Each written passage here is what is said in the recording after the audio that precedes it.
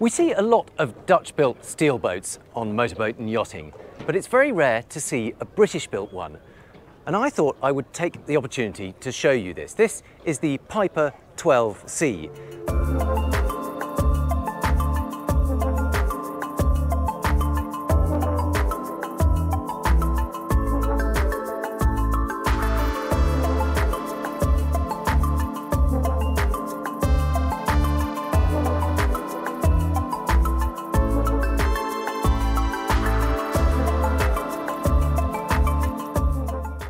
Now, Piper are best known for building big steel barges, liverboard barges, but they've now started producing this rather elegant, handsome riverboat. Now, prices for this start at £360,000, including VAT, but it's a really solid steel boat. So it has 8mm thick steel hull, 6mm thick superstructure, and it's very decent size too. So it's 13.5 foot wide, it is 40 foot long, and it weighs, I can't remember exactly what it weighs, but I think it's certainly over 10 tons. We might see if we can check that. Now, it is Category C in the standard format, but it can be made a Category B cruiser. It's obviously capable of crossing the Channel and getting over to France and the Netherlands if you want to explore the inland waterways of Europe, but equally very popular on the Thames. But let's go on board and have a look. Small bathing platform at the stern, not really designed to carry tenders because most of the time it's going to be on the waterways. Really nice big cockpit area. It has a full-length overhang over here, so you can see if you want to put canopies around it, you can enclose this whole space. Big opening sunroof, that is an option in fact, but it just opens the whole thing up. Obviously, you don't particularly need to have it, but on a day like today, it's exactly what you want to have. You have a nice flow of fresh air, lovely view out around you, but equally, if you're going to be using it all year round, and you can on the rivers and so on, then you can enclose the whole thing with canopies, close up that sunroof, and you've got a very usable all year round boat. Bifold doors either side of the entrance into the saloon. And one of the things you do notice is just the quality of the woodwork on board. Look at this, that's really beautifully done, solid. That looks like it might even be mahogany actually. Most of the interior is oak, but the colour of that suggests it might be mahogany unless it's been stained.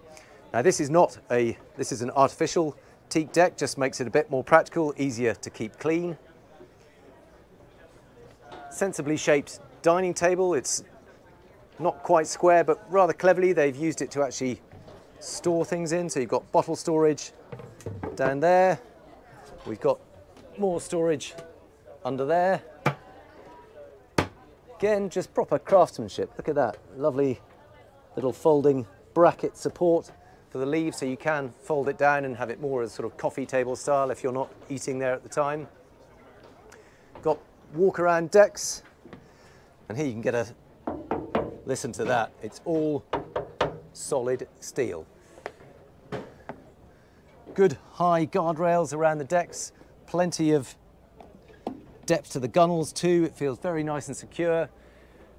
And whilst we're here, it's worth noticing that it has quite a substantial amount of solar panels inset into the roof, and that is because this is actually a hybrid powered boat. So it has both diesel motor and a built-in electric motor, so you can choose which power source you're using.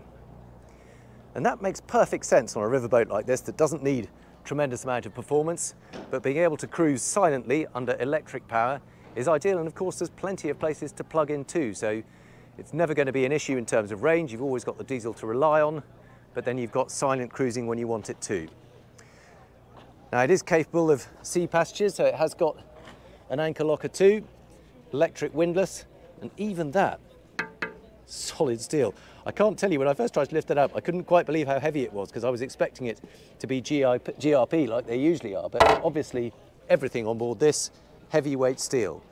Immensely robust, it means you do end up taking a few knocks and scrapes on rivers when you're moving through locks and so on, so having a heavyweight, solid steel boat makes a lot of sense. Now there's a side access door to the helm station, but let's go inside and see it from inside. Now, with those bifold doors, you get a lovely big entranceway. They tuck right up against the side, so they're not getting in the way at all. You have a full width entrance into it.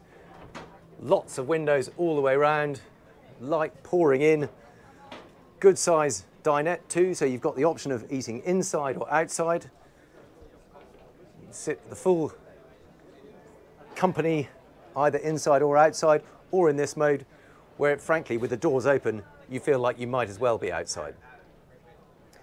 We've got a nice sofa over on this side, but what is worth knowing is that at the moment on this layout we've got the galley downstairs, but you can have that as the galley upstairs and then create another cabin down below. So we'll show you that in a minute. Bit of storage under that sofa.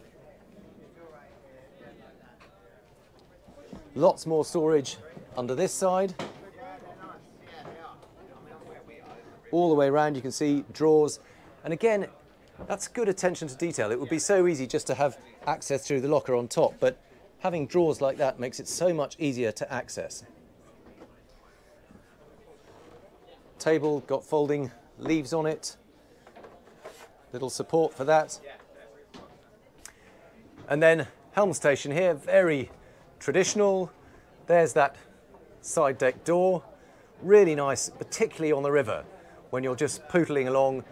Most of the time you're going to want to keep that door open, get a nice flow of air through the door, be able to easily look over the side, see how close you are if you're coming into moor. Very traditional ship's wheel, really large, beautifully done, feels absolutely lovely underhand. It's beautifully lacquered rim with stainless steel spokes, traditional Moor style throttle, and because the whole hybrid setup is all made by the same company, you don't have to have two different sets of controls. This one Moor style lever is both for the diesel engine and the electric motor, so there's no faffing about having to switch to a different set of controls. You literally pull it back, switch off the diesel engine, put it into electric mode, and then you're back using the same throttle. Now, it is a single engine only, and obviously that isn't the easiest boat to berth with, so in order to counter that, we have a bow and stern thruster arrangement, but rather uniquely, I haven't seen this before, it's all done with joystick style control. So if you want to, you can do both front or bow and stern thrusters at once. You literally just push it over one way and you move sideways, push it over this way, move the other way. Whoop, it's activated, it's wearing away. I might just turn that off. But equally, if you just want to use the bow or just the stern thrusters, you just push it forward and then left or right. So very clever, very intuitive. You've got it all just on the one lever there. Now, as well as being a dinette layout like this, we've got all the seating open here. This seat actually flips over. Hopefully I can do that one-handed. If I just lift that up and push, that clicks into place, and then you've got a forward-facing navigator's bench over on this side. Very simple, very sturdy, stainless steel supports, a little bit more storage. I do like the way they've really worked at making sure that all the space has been used to maximum effect. Now we've got an opening hatch overhead too, again just helps that flow of air through the boat. And then down into the galley. And like I said, so this is where the second cabin would be. If you have the galley up in the saloon, this then becomes a second guest cabin. But on this particular layout, they've just gone for the one cabin and a much bigger lower galley. And it is a really big galley space, actually. Everything you need, twin Smeg induction hob, oven underneath, fridge over on this side, freezer up above. And it looks very much like a domestic galley. It's, look, lots of swing out, not quite sure, there they go, sort of swing out systems.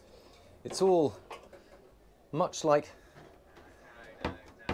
a country kitchen. Got a microwave built into the side, a bit more storage behind there. I think I can't seem to get that to slide open. Oh, there we go.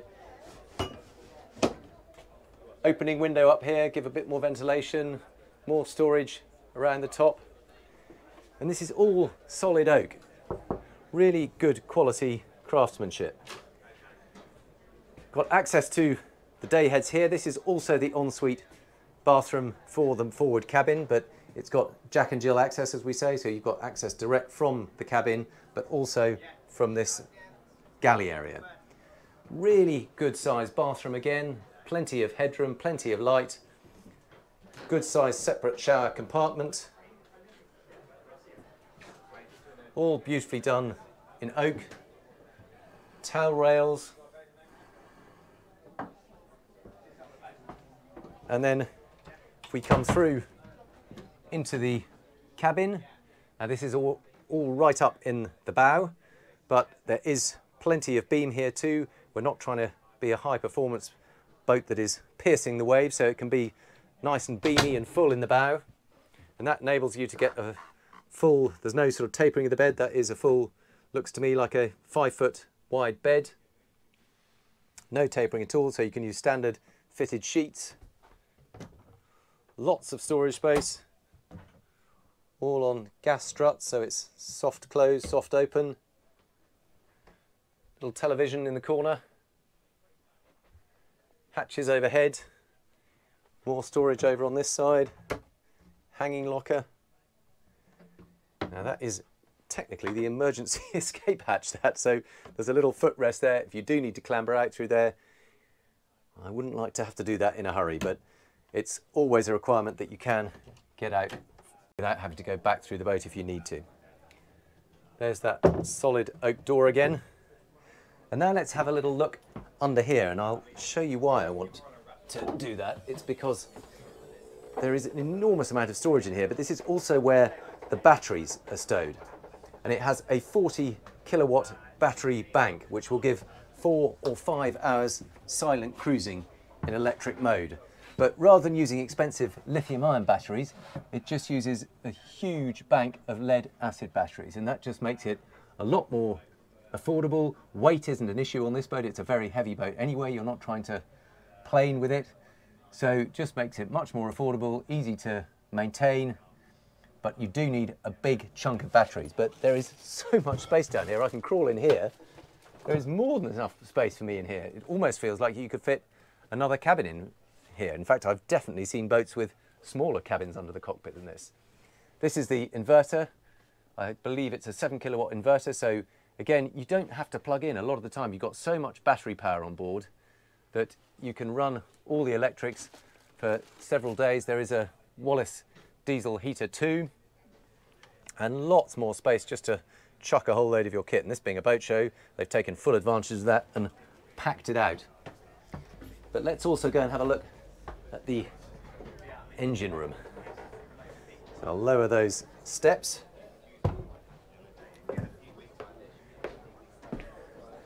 And this is the access to the engine room.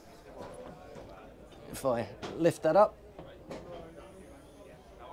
again, you've got gas strut supports to help with the weight of that, and drop down and we can see this hybrid motor, and it's a really neat piece of design. So here you can see the strength of that steel hull, all reinforced. But look at this engine. This is the 85 horsepower Nanny engine, but what's so clever about it is the electric motor is actually tucked in there between the gearbox and the engine block itself.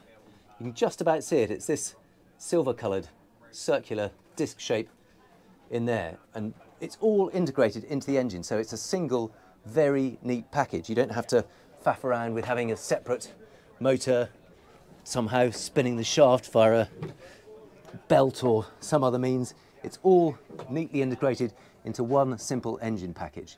Now, with this motor, you should get a top speed of around about 8.5 knots at full whack using the diesel power. With the electric motor, you're probably only going to get 5, maybe 6 knots.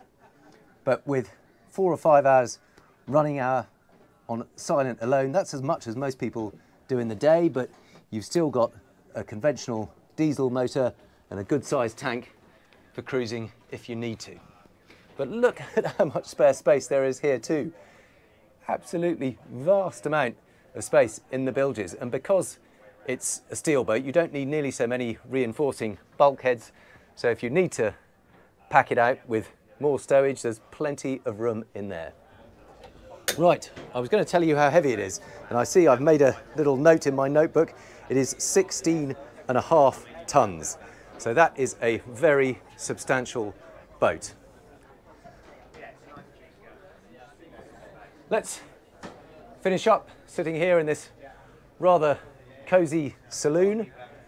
I've been really impressed with this. It's lovely to see a British-built steel boat offering something a bit different.